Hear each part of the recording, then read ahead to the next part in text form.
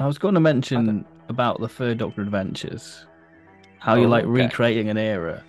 Would you Hmm. ever consider doing the Day of the Dalek voices on audio, The original the ones. originals? Because you could just say that that particular force of Dalek time warriors, as it were Hmm. just spoke in that way. No, I wouldn't. The, No, because the they one were line he so won't bad. cross. Yeah, Yeah. I mean, does anyone like them? Have you ever come across someone who's saying, actually, forget all that Peter Hawkins and Roy Skelton nonsense. Actually, those guys nailed it. Has anyone ever said that? I mean, There's probably certain. a small corner No. somewhere. Do you I think? think you have people who are like Probably. purists who will say that just to spite the special edition. Yes. But I don't think there'd be anyone who actually I mean, genuinely feels that way. I love from an ego point of view that the special edition is sort of has become the version that gets, on all the streaming services. But Mm. it does feel a bit sneaky and naughty. I mean, Yeah, I feel like. I think I viewed it at the time. I thought, well, this would be an alternative option for people to watch. Mm, I didn't imagine that it would sort of replace the original. It yeah, I does. think both should be available. I don't think I'd be able to do them that badly. It'd almost be a sending up of it, wouldn't it? Yeah.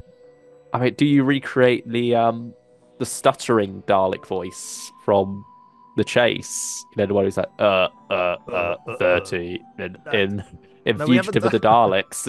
Is that Dalek in there? No, I don't think that a Um, Dalek is. Yeah, which surprises me because that would be very much in the style of Johnny Morris. Um, I mean, we did do that Paul McGann one recently, which had Revenge of the Cybermen in it. But I yeah, kind that's of, one. so Mm. I couldn't quite just do them just like Revenge of the Cybermen. I Yeah. added some extra effects and stuff to it, but some of the delivery is a little bit like it, isn't it? Yeah, especially the Doctor. The Doctor. way that. Yeah, Yeah.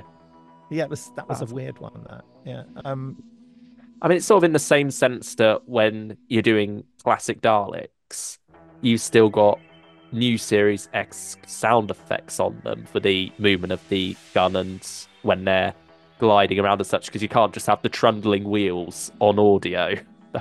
Yeah, because Yeah. before Uh, the new TV series, before Dalek, that episode, when mm, they decided to make the Dalek traction make a noise, before that, the Daleks on audio were completely silent.